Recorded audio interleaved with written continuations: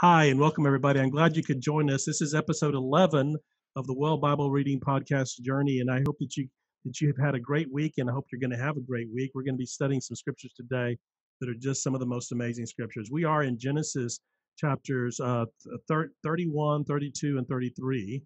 We're going to be focusing in on chapter 32 today in the Old Testament. In the New Testament, we're in Matthew chapter 11, and then we're also looking at Psalm chapter 11. So it's going to be a lot of information today, and I'm glad that you're a part of our podcast today. But I want to just start right away. I want to invite Craig and Amber in. Craig and Amber, thanks for being here.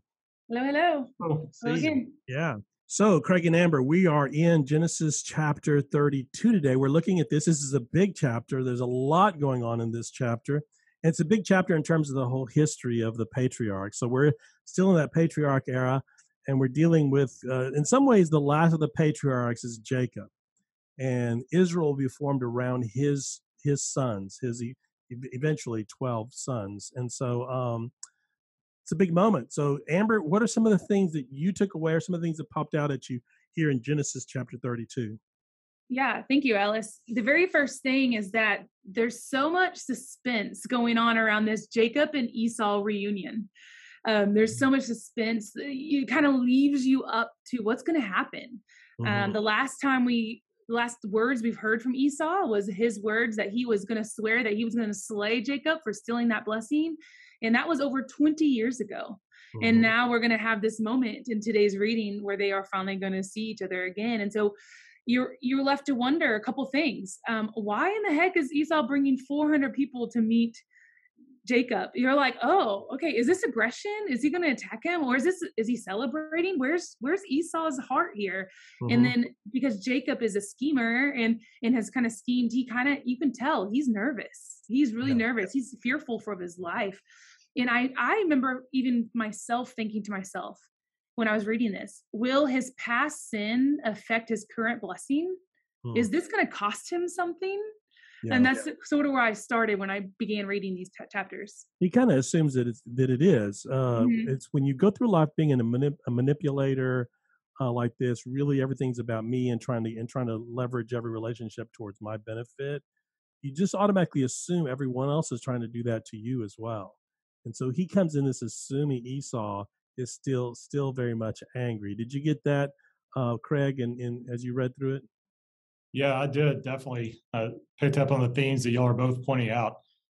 In 32, we see Jacob setting up his party to go ahead of him in ways that will bring his stuff and his cute kids ahead of him to form. We presume Jacob hopes a ring of protection around him so that he can play on Esau's either sympathies or family ties or just greed. Here's some stuff for you if nothing else. Which is interesting. As a patriarchal father, we would expect him that he wants to, as leader of the clan, put himself out there before to protect his family. He would go first. Leaders lead from the front. Here he is. Looks like he's cowering in the back behind his stuff and kids. It's not a great look.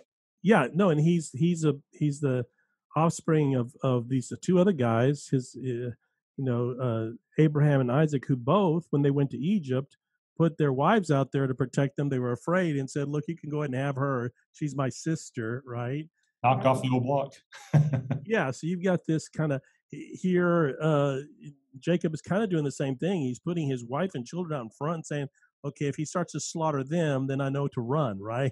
He sends the gifts, and it's interesting because he stole the blessing from Esau, and then he's gone off to this other country, and he has been blessed based on that word. I think Amber, you pointed out in another time that word blessed means to multiply. Is that right? Yeah, exactly. Throughout the entire Hebrew Bible, when we see the word blessing since creation, we're supposed to imagine in our mind multiplication or multiplication towards abundance, which represents a lot of things, but specifically here, children, nations, that kind of thing. Yeah. So he's been blessed where he's been living. He comes back, and as it turns out, Esau's been blessed too. But it's almost like he's coming back saying, I stole your blessing. Let me be a blessing to you now. And he puts the goats and all the sheep, everything that he's going to give to Esau as a kind of a peace offering, a gift, right? To try and pave the way for this reconciliation. And I'm not sure because a number of scholars point out that in this scene, Jacob is not really repentant. He hasn't repented of anything. He's just still trying to get away with it. He's trying to appease his brother. He wants to buy his way back into his brother's good graces. And then he finds out that Esau says, "No, I've been blessed. I don't need your stuff, right? I don't need your stuff. I've been blessed too." But Yeah. he's not expecting forgiveness. That shocks him. Yeah, before he starts sending all of his gifts, we kind of missed this section of prayer. He prays to God. He goes, "Hey, so you remember how you promised me to bless me and make me many nations? But I think my brother might kill me. Will you save me, protect me from his Yeah. his hand?" And he does this prayer, and so you think to yourself, "Wow, he's relying on God." Like for a split second, you think, "Oh yeah, Jacob, you're praying to God," and then but true Jacob style, immediately it seems like he barely said the word amen, and he immediately starts making elaborate plans for himself to save him and his family, doesn't he? Yeah, It he just does. true Jacob style. And I came across this gentleman, Gregory Moeller, who's a great man of faith. He was asked, what is the most important part about prayer? And he replied, the 15 minutes after I said amen. And Mm. no matter how great Jacob's prayer was, his faith is what happens after really shows his faith. And so I thought of the song "I Surrender All" that we all talk about. We sing "I Surrender All." I'm not a singer, I'm not doing it, but it's as if he's saying, "Okay, I surrender all my goats. That's not enough. I surrender my sheep. If that's not enough, I'll surrender my camels. I'll surrender all these things. But the only thing he's not surrendering is himself." And I think it does going to cost him something. No, that's absolutely right. He's still that character is quite not there yet. You still see until the wrestling match, which is coming, right? Mhm. It takes that because he's still not quite there. He's still the old But Jacob in some ways. Craig, go ahead. in contrast, to draw the point home, in contrast to Jacob's character, we have Esau, which almost, I think you pointed this out a few minutes ago, Ellis. He almost seems more at peace. He's got his stuff. He's in some ways gotten a blessing within the context of his own life, Mhm. not the blessing that Jacob has as the chosen one of God to bring forward Israel, but in the sense that he's happy, he seems content because in verse 4 of chapter 33, just reading here, but Esau ran to meet him and embraced him and fell on his neck and kissed him, and they wept. You almost get the same imagery and language that the father is portrayed as responding to in the tale of the prodigal son. When the prodigal son comes back home, that's how the father reacts. So we have that imagery here before Jesus, and maybe that's where Jesus draws it from in the parable. But here we see Esau forgiving and truly embracing reconciliation, embracing his brother. So compare that with what we've been talking about with Jacob. It really is a tale of two men, two brothers. No, that's awesome, and it's the exact same language. And he runs, he embraces, he forgives. It's this amazing scene, a powerful emotional scene, and it's interesting that in this scene, Jacob, who's the chosen one and the one that will get the double inheritance and the blessing and all that, he has that. But it's Esau who's acting more like God, more like Jesus, so to speak. He's the one who has the godly characteristics, because when you compare him to the prodigal son story, he's the father who represents God, and Jacob is the prodigal son coming home. So that's really really good. Uh, Ellis, Go before ahead. we move into the wrestling story, which I think that's where we're headed, Yes, I would love to just point out one more thing before we move into the wrestling part because it's awesome. yes, do it. I noticed, and it's because of back in week 5, I brought to some attention for us to pay attention when things are moving east and west and what that means. And I Mm-hmm. think this is another one of those examples. I just want to throw it out there. You have just a reminder when you're moving east, it seems as if you're moving away from God's presence, away from God's promises. And that's exactly what Jacob did when he moved towards Laban, his uncle. That's when he moved that way. He was moving east, away from the promised land, literally and figuratively away from God. And you notice that before he goes to Laban, he has a dream of all these angels, and he's still in the promised land when he has the latter dream. of Mhm. with all the angels. And here you have him moving back towards the promised land. And after he enters the promised land, he comes across this group of angels again, a different group of angels, but promised land. And I think it's Mhm. just really neat. I think it's just another one of those, he's moving back to the west, moving towards God's promise. Now it gets to experience these angels again. Just Yeah. something I want to point out before we move on. No, that's very good. And when he's running away, he's running east towards the east. He's running away from his problems. He's running away from his relationships, all the mess that he had made through his manipulation and so forth. He's running away from that, and in a sense, running away from God. There's that. But when he's running back, he's coming back for reconciliation. Right. But he keeps running. So even at this moment, so he's sending all these the gifts and the family and everything ahead so that Esau will encounter them first, and he's laying back. It's almost like he's still running away from his problems, running away from his struggles, and so to your point, Amber, now he's coming back towards God. He's going to have another experience with God. He had one on the way out of the promised land. He's having one on the way into the promised land, and it is this mysterious wrestling match, and it is a mysterious passage. Who is the guy? Who is the man that he's wrestling with? Is it God or isn't it God? Because it says, at the end, it's kind of he wrestled with God, but then at the beginning, it was just a man. So this is a really significant moment, big time significant for the patriarchs, for the whole story. It's a turning point, really, turning point, because you have to remember that Jacob has 11 sons at this point, but he's going to have 12, right, when Benjamin will be born. And this is the nation of Israel. These are the 12 tribes. And so this is a pretty big moment. What did you guys get from this moment?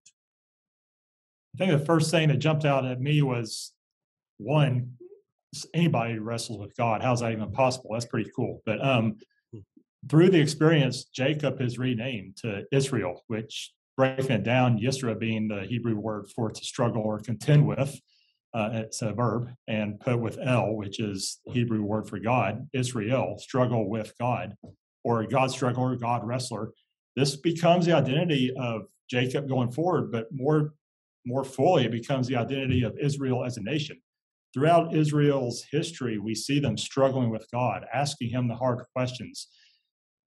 In some ways, they're trying to hold God to account as much as any human being can. And we see that doesn't work well in the story of Job, but as much as they can, they try to ask him, why are you doing this? Where are you at? Why have you forsaken me? Back, to the Psalms that Jesus pulls forward. But ultimately, God is going to hold them accountable too, as we ultimately see in their exile in Babylon. So you see this contentious relationship, which forms the bedrock and the foundation of that interaction between the two. Yeah, I think that's right. I think this really does set up what Israel's going to be like in the relationship to God, and it is also this idea that it seems like the God initiates this wrestling match. God is the one who does it. Jacob is trying to do everything on his own. He's trying, to Amber's point, he said the prayer, but as soon as he says amen, now he goes and starts doing it on his own strength. And how many times have we done that where we ask God for help, we ask for God to protect us, we ask for God to fight our battles and all that. But as soon as we say amen, now we go start trying to do it, manipulate and do it in our own way, to get what we want. And so you see this happening with Jacob, and it's going to take this slap in the face. I mean, he gets here a slap in the face. God just really confronts him in a big, big way. So in the wrestling match, it seems that there's kind of three movements in it. At the first, it seems like Jacob has a little bit of the upper hand in the wrestling match. It kind of goes back and forth. And so Jacob, again, he stops and it's time to stop. And Jacob says, no, I won't let you go until you bless me, right? He's still looking for a blessing. He had the blessing. He stole the blessing from his brother, but now it's not enough. He needs this blessing. So what's going on there with Jacob? And then that's when, of course, the second movement is where the angel or God or whoever this is names him, right? That's what's your name. And so, well, what's going on here? Yeah, I did a little reading on this, and it's puzzling at first, and then when you start really looking at it, I think some pieces come together. But he's asking for this blessing, the very thing that he has been scheming and manipulating and trying to get his whole story. He's been trying to get this blessing that God already promised him way back before he's even born. And here he is saying, no, I'm not letting go of you until you bless me. And so angel God basically is like, okay, I'm going to bless you. All right. And what happens is if you look at the details here, remember, blessing is multiplication. I'm just setting up the scene. Blessing is multiplication. How, and of children, of nations, things like that. How do men, where's their source of multiplication? It's in the crotch. And that's Right. exactly where God strikes him. God is like, okay, I'll bless you. Here's the blessing right into your blessing maker. And here it is. And it takes a strike for Jacob to wake up, have a wake up call, and finally receive the blessing he has been meaning to have. And you see a shift in Jacob's the rest of his story. Yeah. That's what I love about the scripture. I mean, it's really raw, but he kicks him, he gives him a swift kick in the crotch, which disjoints his hip, right? Mud joint. So now he has what seems in the story, I don't know if you guys read anything else, but it seems to be a permanent thing. Was this a permanent limp? That's what I read, that he limps. Basically, it's a reminder the rest of his life. He limps the rest of his life. Right. Yeah, he can't even run from Esau anymore, it would seem. Right. Good point. I like it. That's no longer an option, right? And I'm sure that that's not what Jacob had in mind when he asked for a blessing, right? He wasn't expecting a kick in the groin, right? Or in the crotch. He was expecting something different, and this is what he got. Go ahead, Craig. It really comes. It's a good object lesson in the fact that God is really going to give us each one individually what we need when He comes to us, and either challenges us or tests us in ways that we individually need to grow. He wrestled with Jacob because that's what Jacob needed. Jacob being this guy who was always wrestling and contending with life, trying to get a little bit more out of the angle, to drip a little bit more out of the squeeze, if you will. And here he gets the ultimate, squeeze. You can't get more out of life than God, and he wrestles with the ultimate, and without knowing that that's what he needed, that's what he got, and boy, did God deliver. To your point, Amber. Yeah. It's a moment that actually, it seems to me in the whole story of Jacob, this is the moment that really changes him.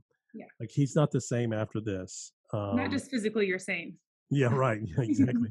He's definitely physically not the same, but he is changed in this encounter with Esau. Part of that, I think, obviously has to do with God, what God is doing with him, and it is God doing it. But then the other part too that had to have a big impact on him was the forgiveness of his brother Esau. Esau really shines in this scene. Esau is the more righteous of the two at this moment, right? Because he's the one who forgives and the one who says, I'm good. God has blessed me, right? And don't forget that Esau had that promise too of a great nation, and he was going to have be an impact as well. So it's a really interesting moment where Jacob comes back home. Yeah, it seems as if it's less to do with his plans and more to do with Jacob's prayer that finally gives him the success of with his brother. That's right. You bring up the prayer, and I forgot about that. We kind of went over that because there's so much in this chapter. By the way, you guys need to read this chapter carefully. There's so much in this chapter. We can't get to all of it, but this is the longest prolonged prayer in Genesis, in the book of Genesis, and it's Jacob's prayer to God, and it's one of those prayers of desperation. Jacob really thinks that he's going to die. I mean, it's this army coming at him. His brother, to Amber's point earlier, why did he bring 400 men? And the way the narrator builds the suspense or the tension that Amber talked about earlier in the story, absolutely. There's all this suspense and tension in the story all the way to the end when Esau shows that he's going to forgive. You don't know until that moment what he's going to do. And the way he builds the tension is he just stretches the story out. He prolongs it and prolongs it and prolongs it until you finally get there. But Amber, this prayer is this prayer of a desperate person, right? Desperate man. Yeah. And it's almost like as soon as he says amen, he's back to the same old Jacob, plotting and manipulating and trying to get his way. You know what I noticed in this prayer is that it says, you are the God of my father and you're God of my grandfather. He never calls him his God himself until after the wrestling. every time he encounters God or prays to God, it's never my God. It's always the God of my father, the God of my grandfather, the God who gave me this promise. But he never claims it for himself until after this wrestling match. So you literally do see a change in Jacob, which is really cool. But an interesting fact that I looked up, because I think these things are interesting, is that from here on out, for the rest of the Jacob story, pay attention, because Jacob, he is called Jacob twice as often as Israel, the rest of his story. So apparently there's still plenty of old man left in Jacob, the old Jacob left in the story. And when he's referred to Jacob, it's usually not something good. When he's referred Right. to Israel, it's connection to this blessing and Right. the legacy of Abraham, the God of Abraham, Isaac, and Jacob. Yes. And we even see that played out at the end of chapter 33 when Esau asked him to follow him back to Shear, and Jacob says, "Okay, I'll do that," and he goes another way. It's Yeah, like he goes a different even direction. after that, he's more, maybe he's more Jacob than Israel most days. Well, and that's We all. that's all of us, right? Yeah. Right. All Amen. of us. He is trying to change us. And all of us have had those prayers, giving it to God, asking God to take care of it, asking God to protect us. And as soon as we say amen, now we're trying to figure out how we're going to work it to make sure that we're protected. We keep giving things to God, and then as soon as we say amen, we take them back, right? And we want to control. So that's Genesis 32. There's a lot there, guys. You need to really dig down into this. We want to spend at least a little bit of time on Matthew chapter 11. Also a really great chapter where we get a little bit of a deeper dive into this relationship between Jesus and John the Baptist, right? And really the bigger picture is this: what's happening with Jesus's movement, where people are rejecting him, people are questioning, people are doubting, even his own disciples, right? So what did you get out of that chapter, guys? What came to you? The only thing that I do this every time I get to the New Testament, maybe because of the New Testament, sometimes I get overwhelmed with the Gospels, maybe, but I seem like every time I start looking back at our chapters for each week in the New Testament, I feel like I have to do an overview of what's happening here. It just helps me. So I'm assuming it helps other people do this roadmap. It does. So you have John, who's heard the deeds of Christ. And so what those are is basically all the stories we've been looking at since chapter 5. All these since chapter 5 is these deeds of Christ. And these deeds have provoked all sorts of responses from different people. Normally, these responses are either misunderstanding or outright rejection. I think last week or the week before, I said responding to Jesus is either going to do one of three things. You're either going to have your mind opened, mind blown, or you're going to have a closed mind. And I think this is what is happening here. And what's going to happen further as we move past chapter 11 and chapter 12 is going to be more examples of these responses of Jesus, mostly misunderstanding and rejection. Chapter 13, you're going to see the same thing, but in parable form. Yay, I love parables. Thank you, Jesus. Mm-hmm. They're so great. And then you're going to see, additionally, 14 through 16 are still more responses, all the way leading up to Peter's confession. And once you get to Peter's confession, you get a second main part of the Gospels, and that's where it climaxes at that point. And that's where Jesus really steps publicly into his messiahship. Prior to this, he's not really saying I am or I'm not. He's just saying I'm doing these good deeds. Yes, the kingdom has come, the kingdom is coming, the kingdom is here. He's saying these words, but it's not till after chapter 16 does he really step fully into his messiahship. And I think that's where it changes. So from here until then, it's all these stories of how people misunderstand what Jesus is up to. Yeah. And the ones the one that kind of you least expected to do that is John the Baptist, right? Yeah, exactly. The one who started it all, the one who prepared the way, the one who preached so hard, and the one who looked at Jesus and said, "There goes the Lamb of God." I experienced it, but now he's in prison. John the Baptist is in prison. Historically speaking, we believe he's probably at the Herod's kind of fortress. It was a military fortress at Machaerus, which is in southern Perea. It's on the other side of the Jordan River from the Holy Land. It's an area that Herod controlled. So he's in prison, and there's a war going on.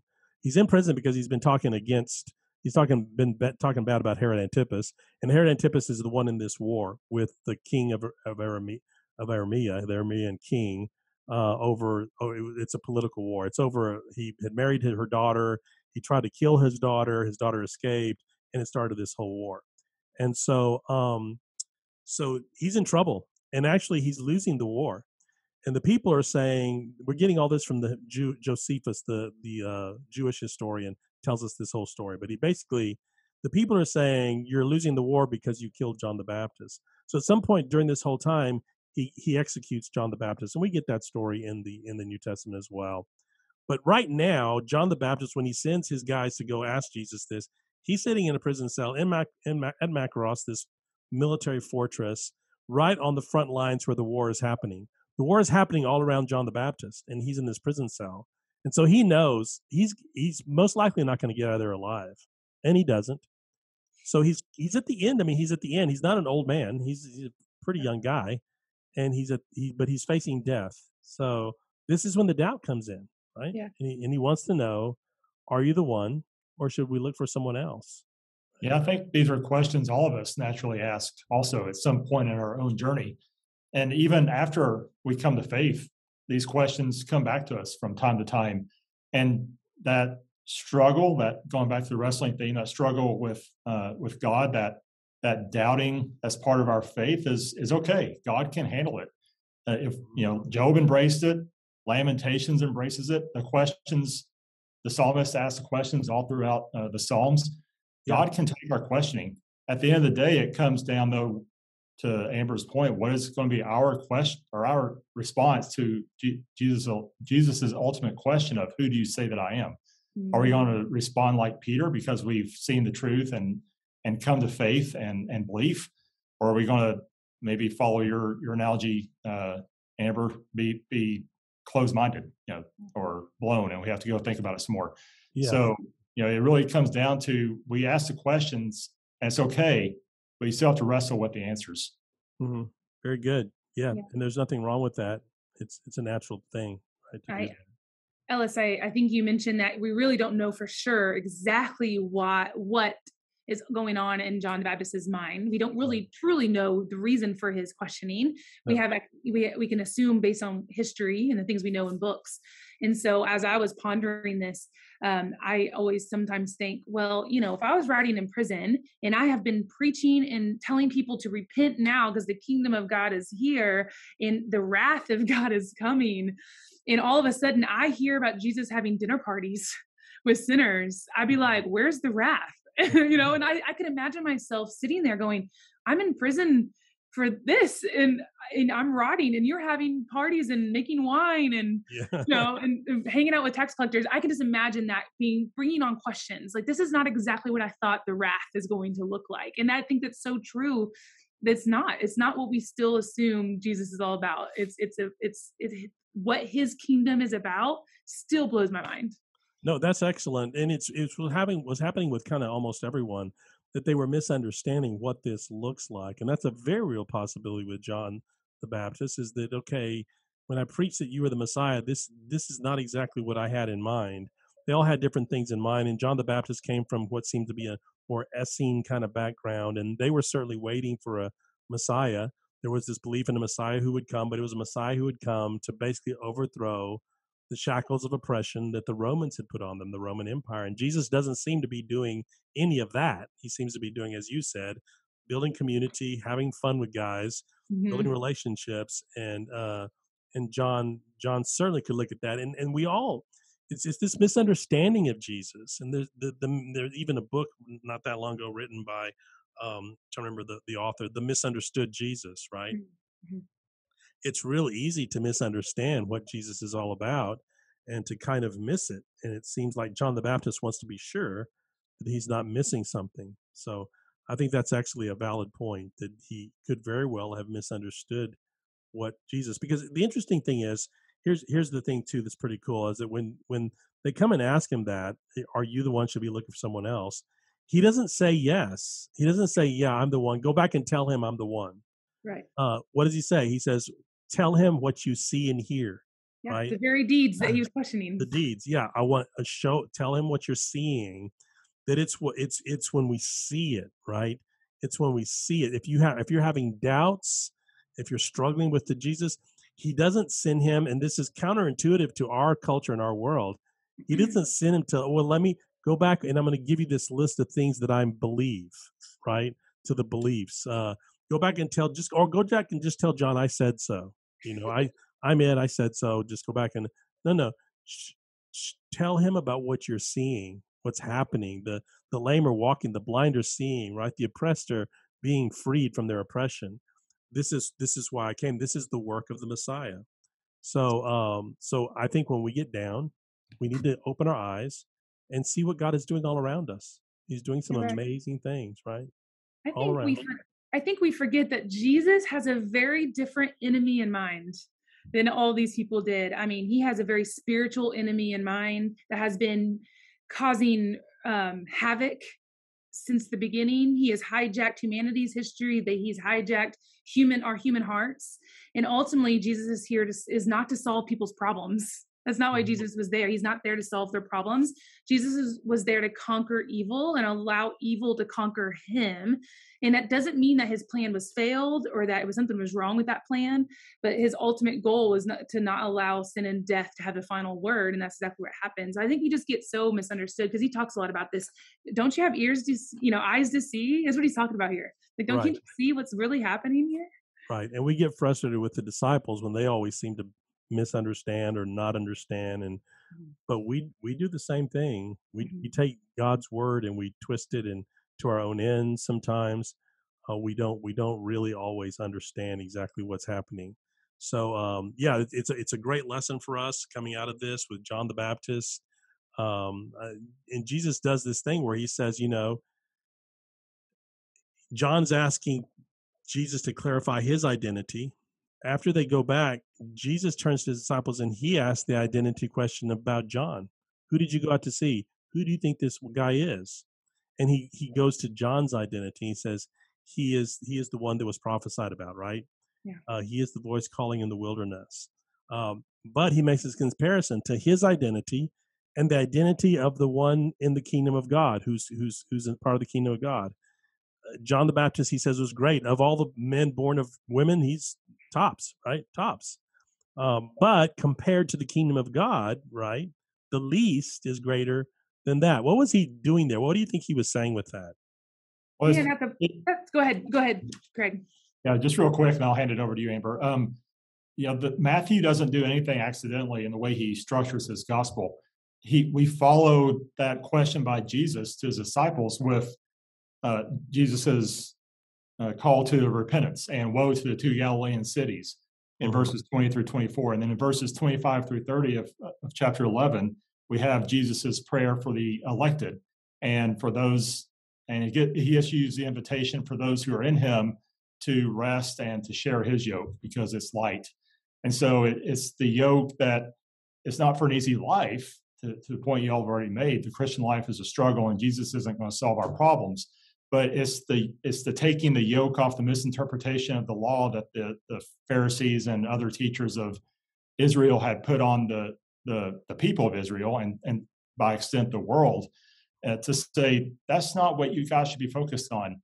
I am the fulfillment of the law and the prophets, and that way to righteousness that we've been talking about throughout these podcasts. That way to righteousness and to life is through me, because this is what connection to God is like, and it's what it's made of, and that connection is made through Jesus.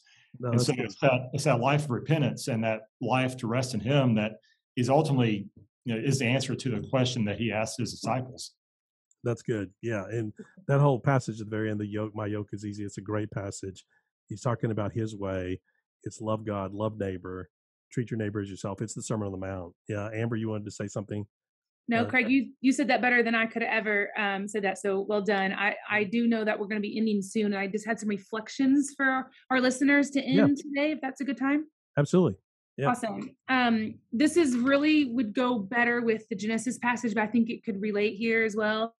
Just if you are listening, just write down these questions real fast, grab your phone, grab a pen.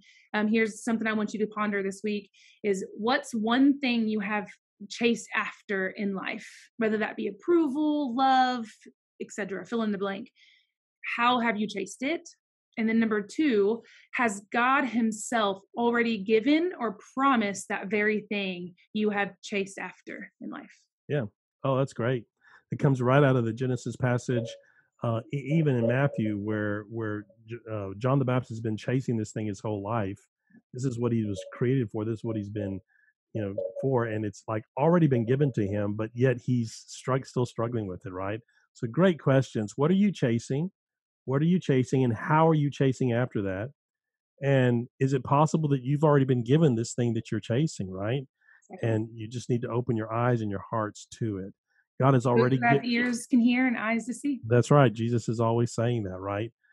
So that's great. Hey, thanks, guys. It's been amazing today. These are some great chapters that we're going through in Genesis. I've been hearing from many of you that you're just enjoying this time through Genesis. I pray that God will bless you as you continue to serve Him, as you continue to go to His Word every day. I know He's going to speak to you and do great things through your life.